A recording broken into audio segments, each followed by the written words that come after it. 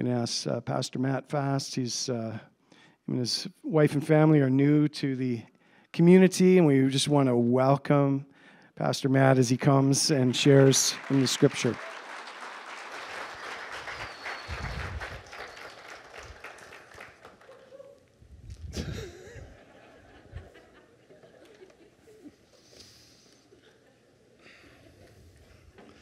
Well, good morning. It is good to be here. It's already almost been a year since we moved to 100 Mile. That feels already like a lifetime in a very good way. No, my name is Matt Fast. You can call me Matthew, whatever. And I am the pastor at the E-Free Church in town here, and it's been an absolute blessing to be there, to be with that community, and to be with you this morning. You know, the first 9 years of my life, I lived in Ontario. Don't hold it against me. And behind our house was a schoolyard. And on the far side of it was this big hill that backed up onto the forest. And my brothers and I, we would play on that hill all the time. That was our backyard. And one fall, the town had started a project. And as we know, sometimes projects started in the fall don't get completed in the fall. And this one didn't, and they had been putting a drainage ditch in at the base of this hill. And so then winter hit, and the snow covered everything, filled up the ditch, and when spring came and all the snow melted, it was a nice big ditch of water. That's a very common thing, isn't it? And my brothers and I, we were back on our bikes and playing on that hill and around the school. And one time in particular, we were playing a game of cops and robbers. And there I was on one side of the ditch, and my brothers were on the other. And I was the cop, and I had to get them. And, Clint, as you know, you got to do what you got to do. So I thought to myself, what is the quickest way to get to them? It was to cut through this massive ditch that had been dug the fall before. And so I wriggled underneath the fence that was keeping people out of there. And there was a good reason the fence was there. The spring runoff had filled the ditch with water, and it was probably 3 or 4 feet deep, and they had these large chunks of construction debris floating in it. But this was exactly why I thought it was a good idea. Because I don't know if you know this about me, but my last name is Fast. And obviously, that's meant I was fast. And I thought I could run fast enough that I'd be able to jump from one piece of debris to the next piece of debris across this ditch, like a ninja. And so I braced myself, I psyched myself up, and took off like a flash. And for the first few steps, it kind of worked. And I thought to myself, I'm doing it. And then, sploosh, down into this dirty construction water. Who knows what chemicals were in there? Absolutely soaked. Followed by a walk of shame back to my house across the field in wet jeans in the cool spring air. It was not fun. Just when I thought I would make it, I realized I couldn't. You know, this life is funny that way. We easily get into a place where we think we have what it takes, that nothing can stop us, that on our own we are strong enough, fast enough, loving enough. But then seemingly out of nowhere, we get caught in our own trap and we go down. It doesn't take too much to teach us that on our own we just simply can't. That we need someone else to walk with us. When we look at life, it is full of unfortunate things. It's full of brokenness and full of people crossing others, full of hurt and hang-ups and hardness. And no matter how hard we work, we can't seem to solve it. If there's anything we can expect in this life, it's that we will let ourselves down, that others will let us down, and then that we will let down others. Because we're humans, and humans struggle, and humans are broken. And this problem we face, it's not a situational problem, it's an inherent problem. We were designed to be in perfect relationship with our Creator, with our God, and with each other. But in an act of pride and selfishness, we offended that. We became enemies to the God who loves us. And the very fabric of our relationship was torn apart. And try as we may, there will always be that mark of sin on us unless we are remade, unless we are forgiven, unless the debt we owe is paid. I love that we sang that song. We will never make it across the ditch of water to the other shore unless. Today we're looking at the last moments of Christ on the cross and what he chose to do as he hung there in view of all. We're in Luke 23, 32 to 43, as Rick just read.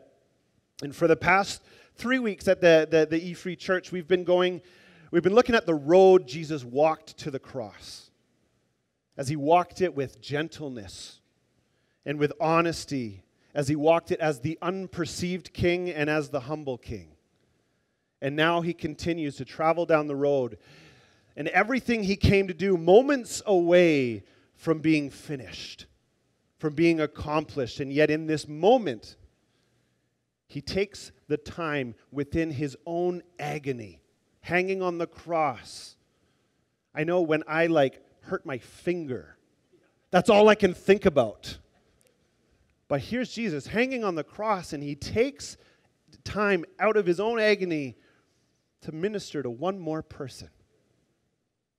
So let's read this passage again together. Starting in verse 32, it's 23:32. 2 others who were criminals were led away to be put to death with him. And when they came to the place that is called the Skull, there they crucified him, and the criminals, one on his right and one on his left. And Jesus said, Father, forgive them, for they know not what they do. And they cast lots to divide his garments. And the people stood by watching, but the rulers scoffed at him, saying, He saved others, let him save himself. If he is the Christ of God, he's his chosen one. The soldiers also mocked him, coming up and offering him sour wine, saying, If you are the King of Jews, save yourself. There was also an inscription over him.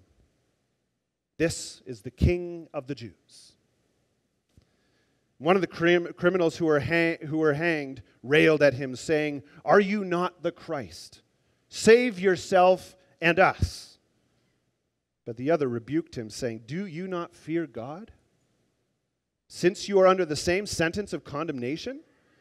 And we indeed justly, for we are receiving the due reward of our deeds, but this man has done nothing wrong. And he said, Jesus, remember me when you come into your kingdom. And he said to him, Truly, I say to you, today you will be with me in paradise. Before we continue, let's pray. Heavenly Father, Lord, you are so good. Father, there's a reason it is called Good Friday. Because without what you did, Lord, we would just have absolutely no access to goodness, to you. We would not experience that love, that sacrifice, Father, and we are so thankful for that, because we'd be lost without it. We'd be lost without you. And Father, as we look into Scripture this morning, may you speak to us, in us, through us. Father, the words coming out of my mouth, may they be honoring to you. In your name we pray. Amen. You know, it would have been very easy for Jesus to look at those around him and hate them. They had persecuted him, tortured him, spent the last 3 years trying to discredit him, and now they've nailed him to a wooden cross to die. It would have been easy to hate those who were against him. But Jesus walked the road of forgiveness. And in this moment, Jesus makes one of the greatest statements in the Bible, one that speaks of his heart and is his prayer to God. In verse 34 and 38, we see the people attending the death of, what the people attending the death of Christ are doing. It says they cast lots to divide his garments. The people stood by watching. The rulers scoffed at him, saying, he saved others, let him save himself, if he is the Christ of God, the chosen one. The soldiers also mocked him, coming up and offering him sour wine and saying, if you are the king of the Jews, save yourself. Jesus wasn't the Messiah they had been expecting. And even in his death, he continues to be counter to what they thought. And they make a mockery of his power because they misunderstand his purpose. See, Jesus, believe it or not, on the cross, he was in control. His death was part of his plan of salvation. In Psalm 22, 6 to 8 and 18, it says, all who see me mock me. They divide my garments among them, and for my clothing they cast lots. And then in Psalm 69, it says, they gave me poison for food, and for my thirst they gave me sour wine to drink. Does it remind you of anything? Hundreds of years before Christ hung on the cross. These aren't just songs that David wrote, but they stand as prophecy for the suffering king. They scoffed at him, mocked him, watched him die without realizing that he did it all for them and for the sin of the world. You see, Jesus turned kingship upside down. He was humble and loving where an earthly king would not have been. And it's in his acts on the cross as he died that his true royalty shines through. It exposes the heart of humanity. And then it greets it with love and forgiveness. In verse 34, Jesus says some of the most incredible words. Father, forgive them. They know not what they do. This was his prayer to his Father. God in heaven. You know, it's important to understand that Jesus' prayer of forgiveness wasn't to absolve them of their actions, even though those actions were done in ignorance, but it was a prayer to postpone judgment. That they would have time to seek forgiveness for what they had done. Just a little while later in Acts 3, 17 and 19, Peter tells the people of Jerusalem, now, brothers, I know that you acted in ignorance, as did also your rulers. But what God foretold by the mouth of all the prophets that his Christ would suffer, he thus fulfilled. Repent, therefore, and turn back, that your sins may be blotted out. God is the God of the time to find forgiveness. It is his heart. And his heart is what leads us to truth. You know, people hear the truth of Christ all the time from the church. But until they experience Jesus' forgiving heart, that truth remains out of reach. The reality, as Jesus says in John 14:6, is I am the way, the truth, and the life. No one comes to the Father but through me. There's a reason it's said in this order, by the way. When we know the way of Christ, which is forgiveness, then we find the truth of Christ. And as we reach out to grab the truth, we find life there. His desire is that all, even those who have put Christ to death, would be able to come to him and find forgiveness and be reconciled to him. He gives them time. He gives us time. You know, I have 2 kids, and they will often test my limits. They will disobey to the point where I give them their last warning. One more time, and you're going to be in bigger trouble. And you see in their heads the cogs turning as they're thinking whether or not I am actually serious about it. Is it worth the risk? And then they take one more step. And I have to act. And I don't like it, but I have to act. And they miss out on something, or they're sent to the room for a timeout, but you know, even then, they're given grace. Because what do I tell them? Say, hey, I love you, but you're going to need to take a bit of time out. And when you're ready to come and be with the family respectfully and gently and lovingly, then you can come out. They usually fight it for about 10 minutes in their room. But lo and behold, as they are given time, they start to see that they were wrong. Where there is life, there is still hope. You know, God has long-lasting love and grace. And his desire is that in the time he has given to us, that we would start to see that we were wrong. And that his forgiveness is how we are made right. 2 Peter 3:9 says, the Lord is not slow to fulfill his promises. Some count slowness, but patient towards you, not wishing that any should perish, but that all should reach repentance. Who are we in this story? The mockers? The scoffers? The watchers? Or maybe we used to be those people.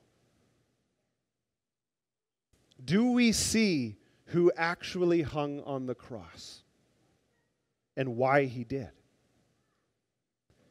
You know, this isn't just an issue with people who don't believe in Christ, but it actually can be an issue with those who do as well.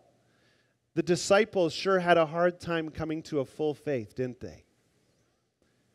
They had a hard time relying on who he was. At the time of his death, only one disciple was there. The rest had scattered because they were afraid. And they weren't sure what would happen to them. They weren't sure if Jesus was actually God. They weren't sure if he had been defeated or not. Death sure looks final, doesn't it? Life is hard and full of brokenness. It doesn't carry a lot of hope many days. We need someone to walk that road with us. To walk it for us first so that we can walk it with them. And then through us. You know, our foundation as Christ followers rests solely on who we believe hung on that cross. You know, if it was anyone other than the God of the universe, then our faith is in vain. But if it was him, then our faith in him is the most vital thing in existence. And this should change everything in our life. If Jesus can pray for forgiveness from the agony of the cross, for those who killed him, then we should be able to show forgiveness from the places in our life as well and experience that. And let me tell you who you aren't in the story. Jesus. Jesus prayed for our forgiveness to show us that hope is not only for life after death, but for our life today. When we know Christ, we walk in the light of his forgiveness now. Jesus walked the road of forgiveness for his enemies. And it's only because he did that we can find forgiveness in him now. It's hard to see our own sin, though. It makes us so uncomfortable to see our own problems. We don't like to look at that stuff. There's a reason that we all hate the job interview question, what would you say your greatest weaknesses are? Nothing. No. That's not true. You know, we don't like to look at our issues because this world, it's built on perception, isn't it? We tend to self-pity more than we own up to things. We tend to work hard to look the part rather than be authentic. We don't like to ruffle feathers. That is, unless our feathers are ruffled first. We avoid confrontation and conflict, confession and clarity, like the plague. But here's the thing. At the foot of the cross, as you come to see who actually hung on it, it is impossible to hide. And either you get hostile about it, or you get humbled by it. Jesus also walked the road of truth. And that truth becomes a promise when we seek forgiveness. In verses 39-41, Luke writes, one of the criminals who were hanged railed at him. Are you not the Christ? Save yourself and us. But the other rebuked him, saying, do you not fear God, since you are under the same sentence of condemnation, and we indeed justly, for we're receiving our due reward for our deeds. But this man has done nothing wrong. These two criminals were robbers, and their crime was obvious. The word chosen it means armed robbery involving murder. It was public what they did. Their crime was obvious. This is who Christ hung alongside of. And what a picture it is of Christ's heart for us. You know, over the past 3 years, he had spent his time with sinners and tax collectors, with the perceived scum of the earth, offering them peace and hope. And now he hangs beside them as he dies for them. I imagine that these two criminals had heard what Christ had just said about forgiveness just moments earlier. Father, forgive them, for they know not what they do. And one of them, he doesn't get it. He's like, why would you do that? Why would you look at these people and say that?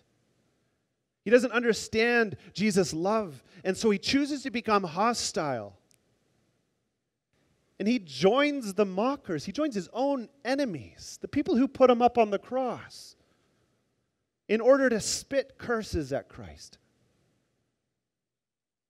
In our humanness, how impossible it is to love when you've been nailed to a cross. Make them pay for what they have done to you. This is the human perspective. Look out for number one. I mean, we watch movies like this all the time, don't we? That's it. I'm hunting you all down, right? And yet, in Christ, that impossible thing becomes possible as he chooses to love instead of get even. Isaiah 53:12 says, he poured out his soul to death and was numbered with the transgressors. Yet he bore the sin of many and makes intercession for the transgressors. And this is what the second criminal sees. The willful pouring out of Jesus' soul for humanity. You know, both these criminals had equal access to Christ in that moment. Both could read the mocking sign above his head. Both saw the treatment of him. Both could watch him as he graciously gave his life for the sins of the world. Both had a moment to respond. One chose hostility, while the other chose humility.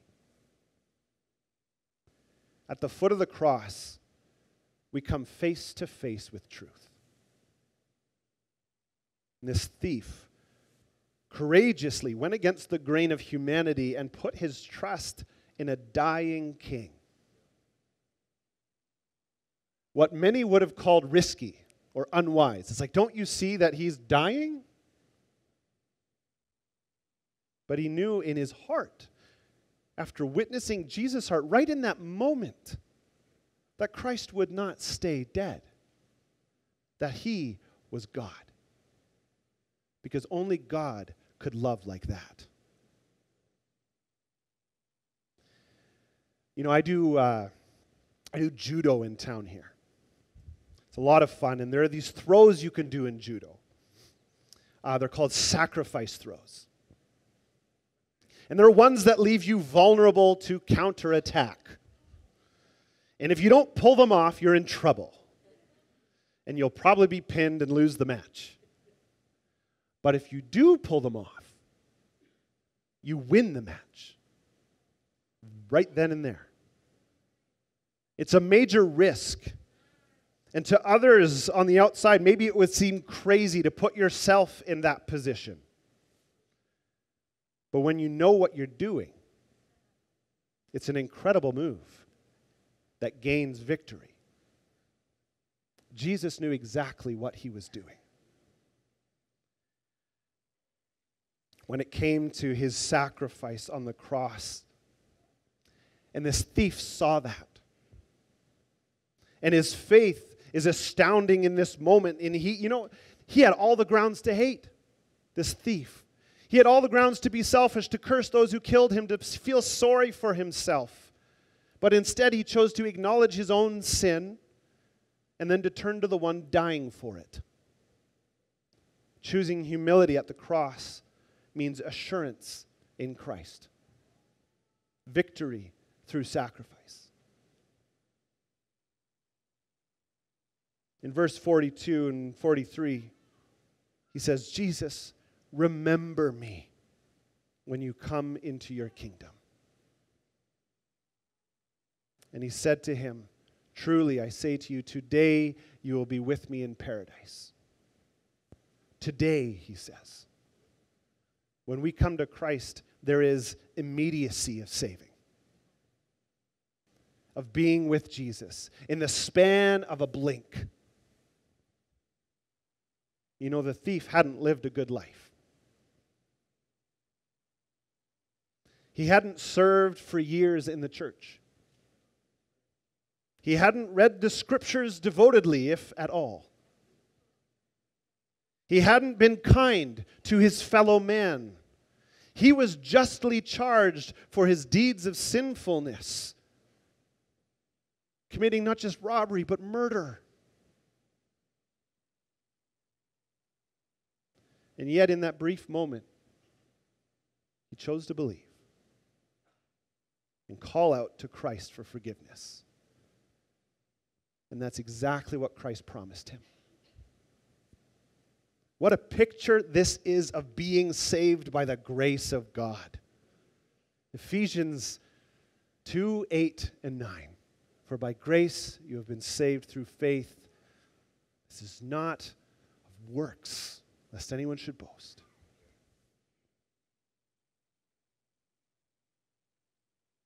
This criminal definitely didn't do it by his works. We definitely have not done it by our works.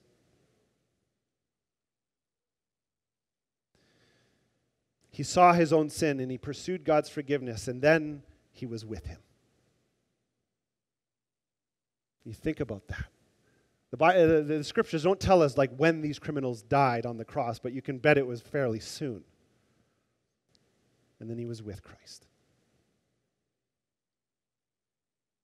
1 John 1:9 says, if we confess our sins, he is faithful and just to forgive us our sins and to cleanse us from all unrighteousness, no matter the unrighteousness.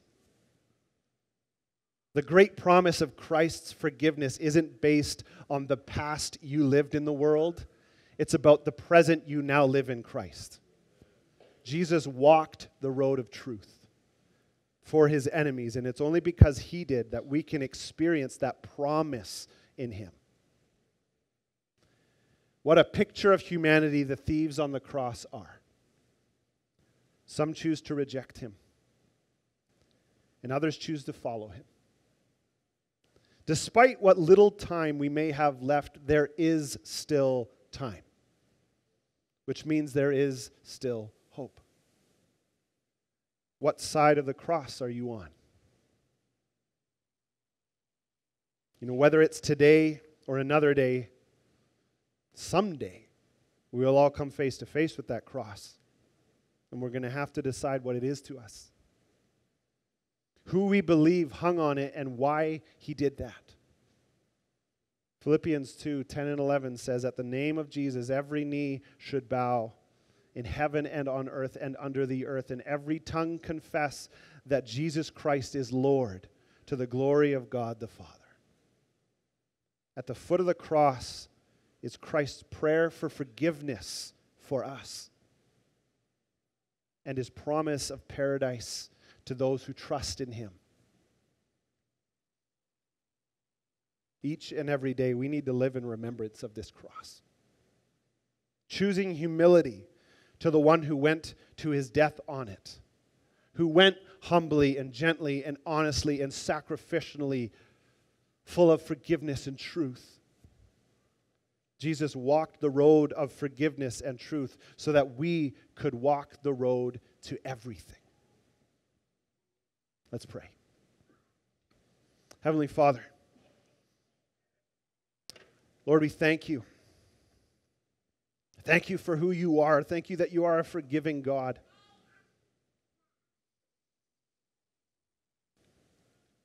Lord, may this, your word, not my words, but your words, stir in our hearts, even now, Lord, and throughout the day, throughout this weekend.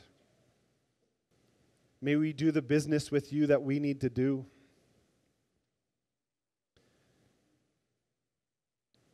And may we find freedom and life and that promise in you, Father. In your name we pray. Amen.